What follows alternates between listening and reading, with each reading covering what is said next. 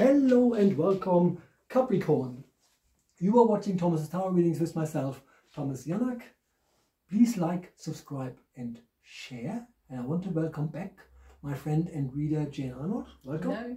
So we have recorded 9 signs already, Capricorn, that's you. You are the 10th sign. And I just need a sip of water because I'm done talking, if that makes sense, right? So we're recording all in one row. It can be quite difficult. Anyway, what we're going to do here, we will look at the overall energy for the month of November 2023 for the sign of Capricorn, before we then go into your emotional core, see if there's love coming in, healing comes in, that kind of stuff. And then lastly, we look at opportunities as they present themselves to you in the month of November 2023. So I can have a sip. Without further ado, we go into the overall energy for your very sign. Lovely. Capricorn. We have energy work, Capricorns. There's a feeling with this that you need to watch your energy a little bit in November.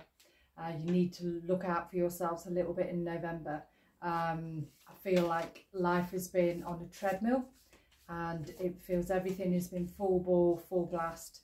And November is a time for you to just listen to your body, listen to what's needed for you, and just take that time out for you and step back a little bit and step down a little bit, because you will be feeling a little bit of burnout this month.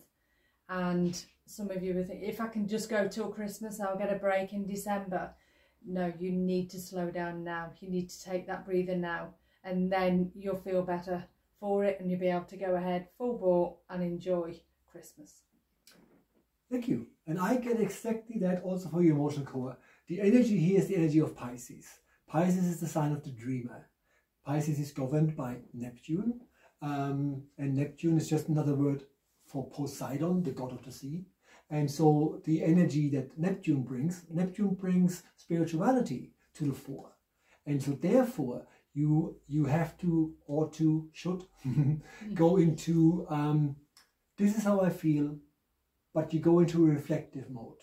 What they're asking you is to, sounds a bit weird, resensitize yourself. Because there is so much that went on and is going on around you that you may have lost a bit of connection to yourself simply because you can't even charge your batteries. And taking time out, for want of a better word, will allow you to re-energize and resensitize yourself to how you are really feeling and what you want out of life. This is literally the energy of being a bit overworked. Yeah. So the energy of Pisces, or the depiction of Pisces, is 2 fish. See, I never know if there's a plural. Fishes, because I remember there's a Erasure song, and the fishes in the sea, and then, so I don't know. Anyway, 2 of these guys. So the depiction is 2 fishes that swim away from one another, and then they return.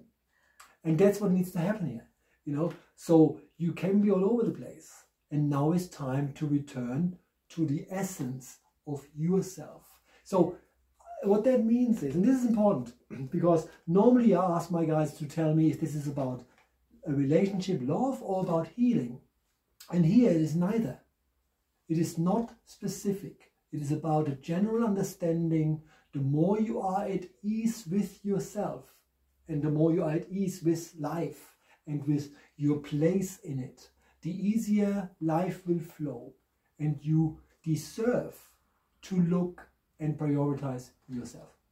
Okay, that was the your emotional core, and now we're moving on to what's it called? Yeah, the opportunities. Thank you. Before we do this, I would just want to share with you that I'm currently an executive contributor for an amazing magazine called Brainz. You can see it on the screen, and they handpick people that they find knowledgeable. So thank you, Brainz magazine, for picking me. I write a lot of articles on mindfulness. So there's loads of stuff from myself, but this is a massive magazine with tons of contributors, if that makes sense. And they have all sorts of people, even people that look at how to spiritualize your work life. So there's about entrepreneurship, all sorts of stuff in there, but it's all about empowerment. And since all readings are about empowerment, I mean, that's the whole point. We're giving you a heads up, for want of a better word, right? or at least guidance how to carry yourself and what you can expect from a certain month. The magazine is no different. Point is, it's a really amazing magazine. I'm not just saying it because they're not sponsoring me. I could have also said, and I would have also said, you know, it's not for me, but I write for it, which is also a bit counterproductive. The point is, I've had a chance to look into it. And I also follow some people that have YouTube channels, right? So we're collaborating, looking at each other. And it's amazing how many helpful people are out there that want you to have an amazing life. So without you know, that all said, the information to the Brainz magazine is in the description box below. And then lastly, we are looking at the opportunities that present themselves to you this very month for your sign of Capricorn. Lovely. Capricorn. So we've just been talking about taking time for you, watching burnout, overwork, etc. This is what do you desire, choices, decisions, getting over barriers, things like that, things that have been stopping you moving forward, been slowing you down. And this is one of the reasons why that you've been on this conveyor belt for so long, because you've been feeling you've had to just keep going.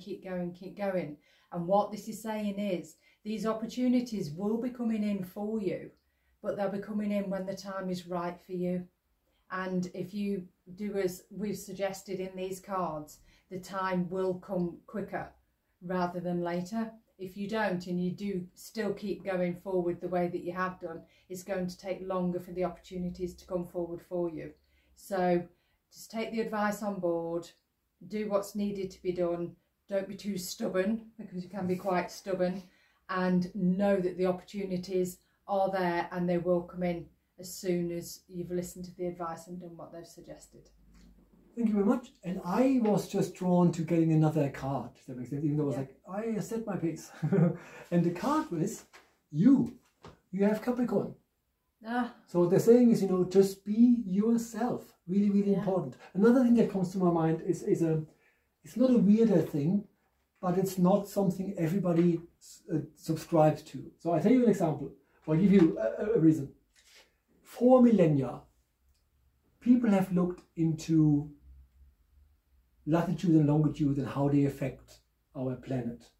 And for the longest time, you've heard about these lizard people, you know, these bad people that don't want you to do well.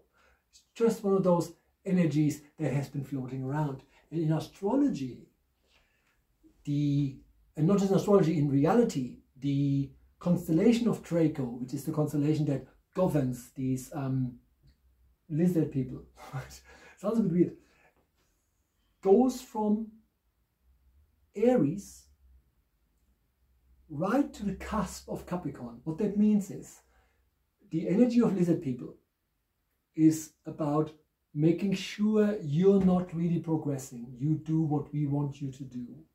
And because the constellation ends when Capricorn begins, they cannot affect Capricorn, Aquarius or Pisces. And then they start at Aries again. Now, that doesn't mean that I'm a Piscean, right? My life is fucking great. Nothing can happen to me. I don't get it that way. But when it comes to people manipulating you, the belief has always been that the signs before Capricorn are easier to sway. And the issue that you have as a Capricorn is that the reason why you sometimes don't know where to go is because your sign is associated with 3 different elements. So you look at your sign, you're depicted by the mountain goat, right? But when your sign came about, you were depicted as a race of sea goats. And when you go to the Vedic astrology, India and thereabouts, they say no, Capricorn is an alligator. And then these guys who say that even confuse it with a crocodile, which are totally different beings, right? So the point is, there is this part of you that can be very insecure because you're not quite sure where things are going. And all the guides are saying is, don't give in to this, because nobody else but you can give you that feeling. People that are manipulative by default have a hard time reaching you. Your imprint can be in the way sometimes. We believe that you choose to be born to whom, where and when, so you chose to be Capricorn. Now every sign has pros and cons, if that makes sense, right? But the point the guys are making is, you are in your strengths. You cannot be lied to. You understand if you have been lied to and deceived, that's because you were not really in your core. And what I'm getting for you is to understand that, you know, you can figure out who is full of shit a mile away. So trust your intuition at all times. But you cannot be manipulated until you do it from a place of trauma and a place of want. Right? Just what I'm getting. Very interesting, because I thought we're done here. Anyway, so and while I'm talking, I'm going to talk a little more. So the last thing I want to say to you is, if you are interested in getting an astrology report for yourself and for your loved ones, there's a 10% off special offer just for people that are on my Facebook page or my TikTok and all that kind of stuff, and also here on my YouTube page. You can see the pictures on the screen. If you're interested in it and what it does, I made a short video of 3.5 minutes about what I need from you and what it actually does entail. So it's a much more in-depth video out there just for you to watch it, which is on that channel. Please like, subscribe and share. That's all we got. Jane, thank you so much. Thank you for having me. And enjoyed it. See you next month. Take care. Bye. Bye-bye.